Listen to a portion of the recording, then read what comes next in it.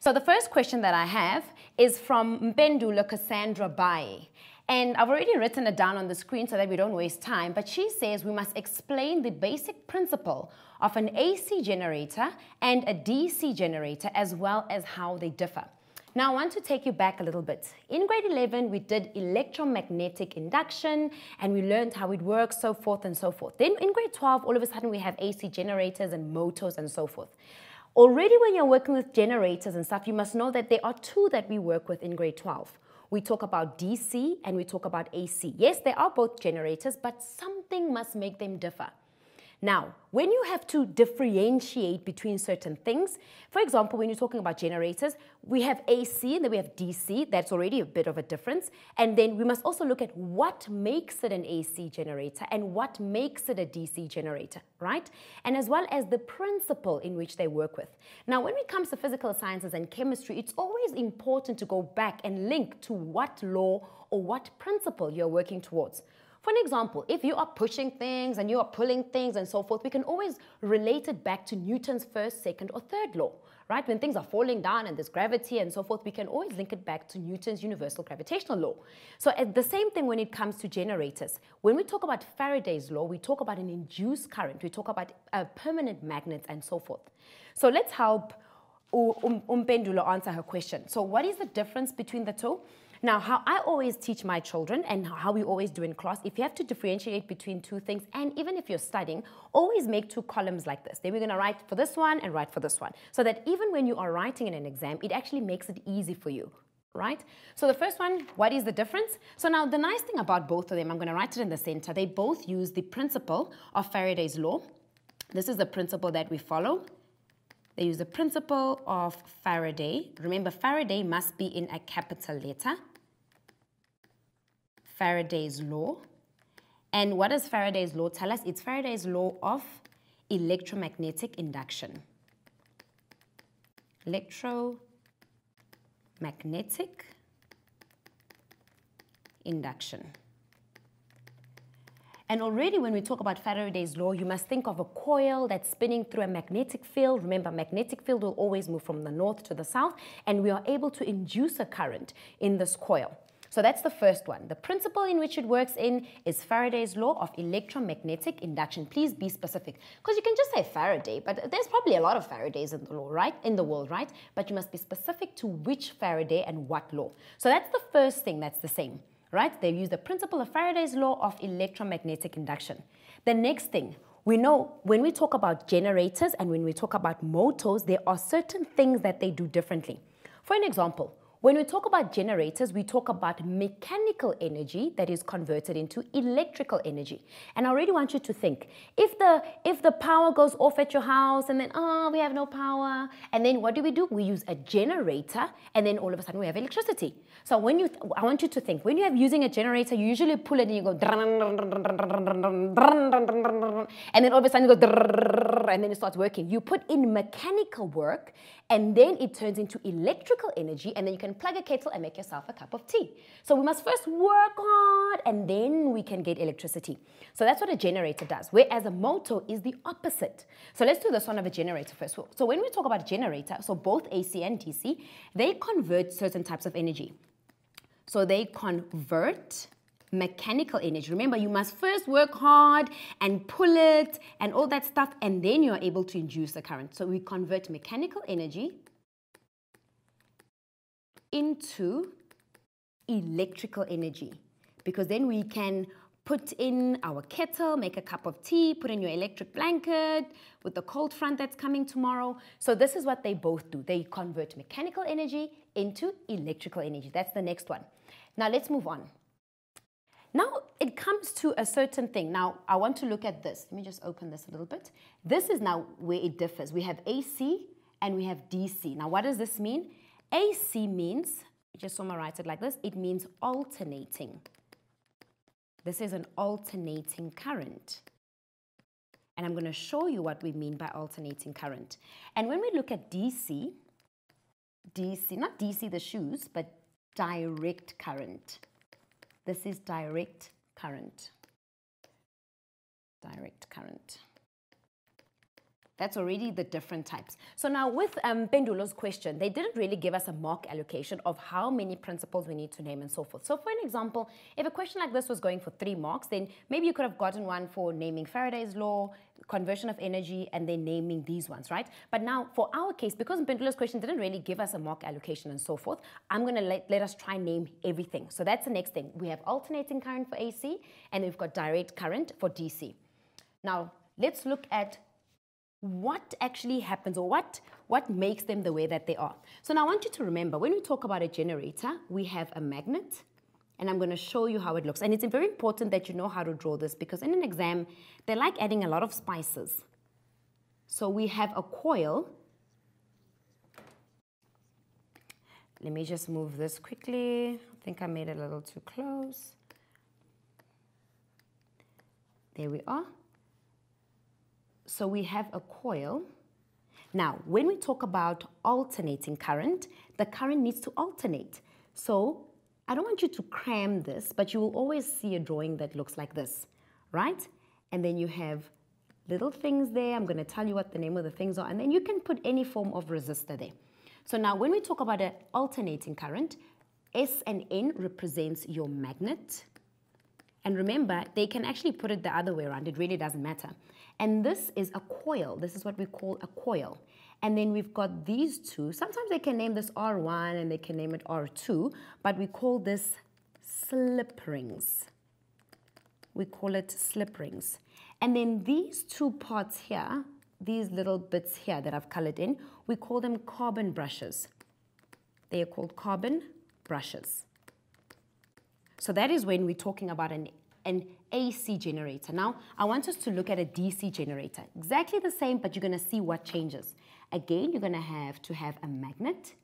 It doesn't really matter in which direction they put them. You're going to have a coil.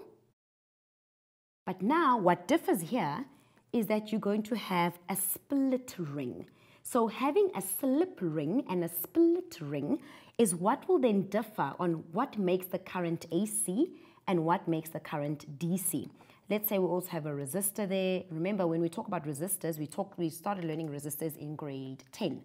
Again, this will represent your magnet.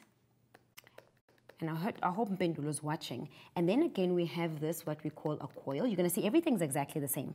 And then we have our carbon brushes, which are these little bits here. These are your carbon brushes. But now, what changes when we talk about a DC generator is this part here. Can you see I've got 2 rings on this side? On this side, there's a slit. So the slit is split. So it's a split ring. So some say it's a split ring, some call it a commutator. Commutator. And this allows that the current remains a direct commutator. This remains direct.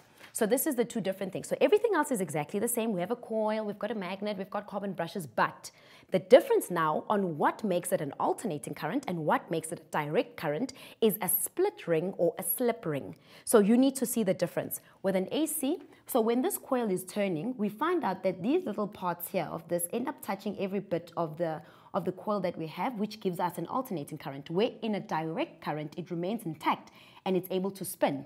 Now, going further to Mpendulo's question, there was also a question that said we need to draw a diagram to prove our answers. So remember what I always tell you about scientists. They like showing everything in a graph. Taking you back when we did chemistry and we had to show on a graph or on a table and so forth, because it simplifies everything. And if we can show an AC generator as a diagram like this, we can also show it on a graph. Because we know if things are turning, we have revolutions and what, we can use sine graphs to actually show how the motion is turning. So let's see how we're going to do that. Let's go into, let me use a clear one. So I'm just going to write AC here for an AC generator, and then I'm going to write DC for DC. So now, so in an exam, they can ask you in various ways. Let me just move this a little bit in so that you can see. They can ask it in various ways. They can give you a graph like this, and then they can ask you, what is actually happening on this graph? So I'm going to try and explain it to you. Got A, B, and remember that this thing is actually turning. So if it's A, B, then it turns, it falls on the other side, then A will be here and B will be here. and then it continues turning. Now it's going to be in a vertical motion. A will be here, B will be there, and it continues to turn, and it will lie flat like this.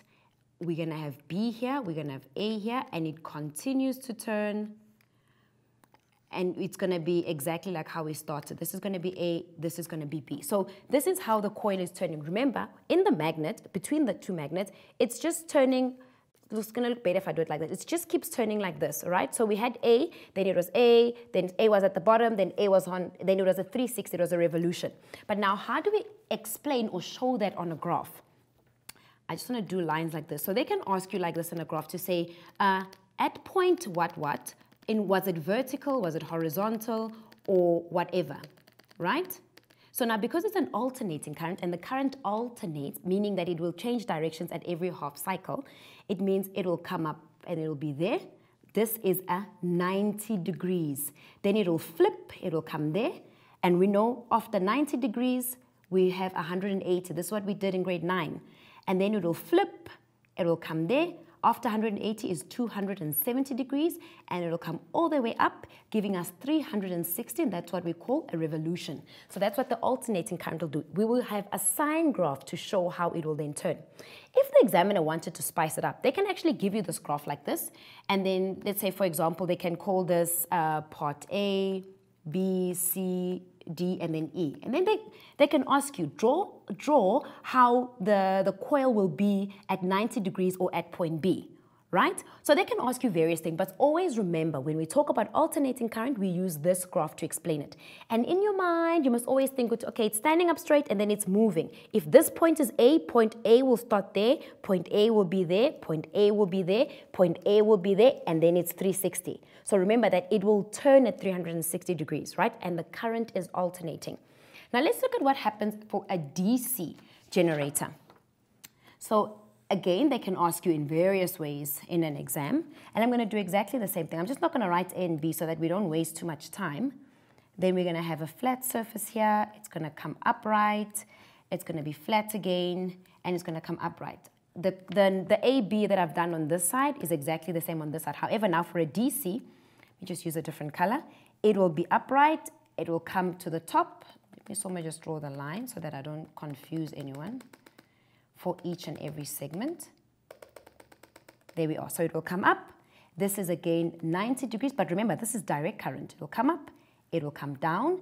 This will be 180 degrees, but instead of moving in the opposite direction for an alternating current, it comes back up again. And then we have 270 degrees, and then it comes back down again. Now we have 360 degrees. So in an exam, if they can give you, we have two graphs for you, between the two graphs, which is an alternating current, then you must already know, no, it's the one that forms a sine graph, because the current will alternate. Remember, in an alternating current, the current will move in different directions in every half cycle, because the current will alternate. In a direct current, the current will remain the same throughout. So they can give you two graphs and then ask you to identify which is which, or they can give you one and then ask you to draw it. I think we actually have a question that's going to want us to draw this. So this is one of Mpendulo's question. So now moving on, her last question was the basic principles of an electric motor. So this one was pretty easy. If generators convert mechanical energy into electrical energy, motors do the opposite. So what they do, they take electrical energy. They take electrical energy into, let me just write out the whole thing so I don't take chances. They convert electrical energy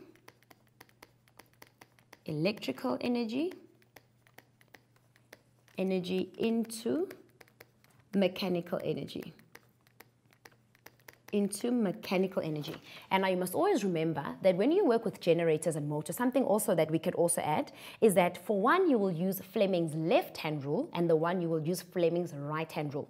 Let's just touch base on that. You have to do your fingers like this. This is the direction of the magnetic field. Remember, it's always from the north to the south, right?